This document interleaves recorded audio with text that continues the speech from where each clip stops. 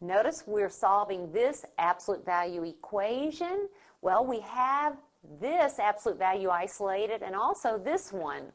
For this absolute value to equal this absolute value, either this expression inside, 2x minus 3, must equal this expression within the absolute value bars, 4x plus 5, or this expression within 2x minus 3 must equal the opposite of the other expression.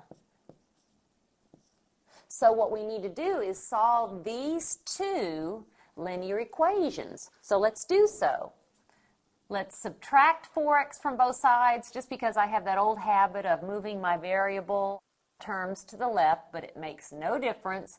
If I subtract 4x from both sides, 2x minus 4x, that's negative 2x, minus 3 is equal to 5. And go ahead and write all this down if you need to. For example, the next thing I'll do is add 3 to both sides of the equation. So go ahead and show that step if you need to. If I add 3 to the left side, I have negative 2x. If I add 3 to the right side, I have 5 plus 3, or 8. Then divide both sides by the coefficient of x, and I'll have that x is negative 4. And that's one possible solution. Now let's go ahead and look at this linear equation on the right side. Let's go ahead and use the distributive property. That's negative 4x minus 5. And that's what I need to solve. So I will add 4x to both sides. 2x plus 4x is 6x. And if I add 4x to this side, I have simply negative 5 left. Then I will add 3 to both sides. What is negative 5 plus 3? Negative 5 plus 3 is negative 2.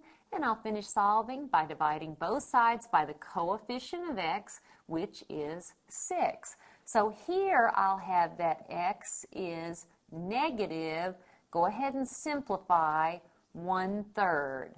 So what is our solution set? It is the set containing negative 4 and also negative 1/3. And I'll let you check. Go to the original equation, let x be negative 4 here, and a true statement will result. Do the same thing with negative 1/3, and then you know you're correct. These are both solutions.